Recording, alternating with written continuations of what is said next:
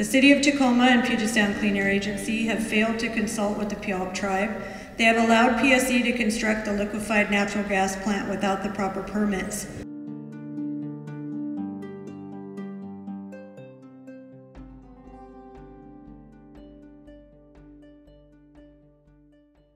Consultation with the Puyallup tribe means you don't build unless you consult and come to an agreement with the tribe.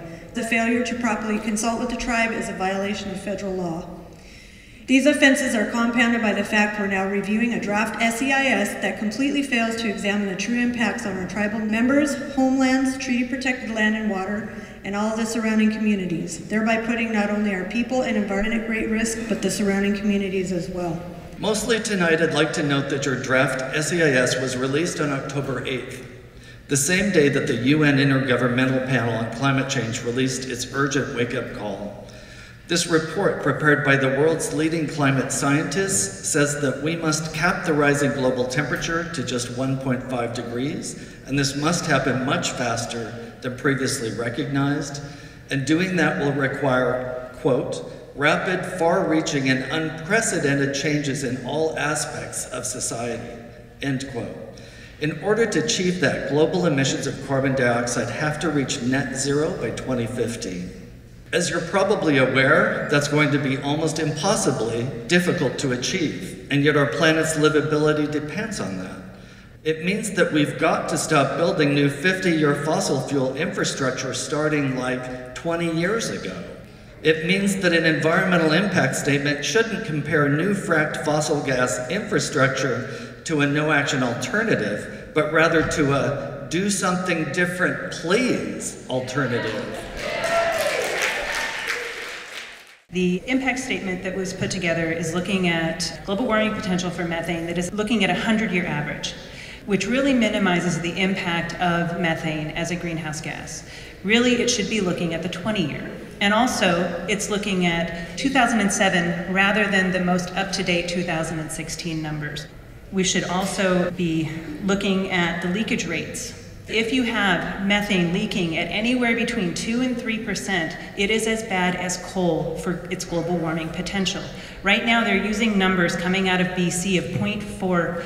Everything that I've seen and all of the emissions data that I have used runs from about 1.9% leakage rate up to as high as 17% leakage rate.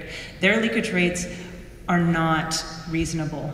My name is Jamie Margolin. I'm 16 years old. I'm a junior in high school, and I am taking time out of school and homework, not because I am paid to do so or because I have to be here, but because my life depends on it. The first step to getting out of a hole is to stop digging. And in terms of climate, it means to stop digging for fossil fuels. Stop burning fossil fuels, whether it be coal, oil, or this disgusting earth-warming frack gas that people are claiming to be clean, even though it's the same old pollution. This coral that I hold before you cannot speak, nor can it compete with the fossil fuel industry.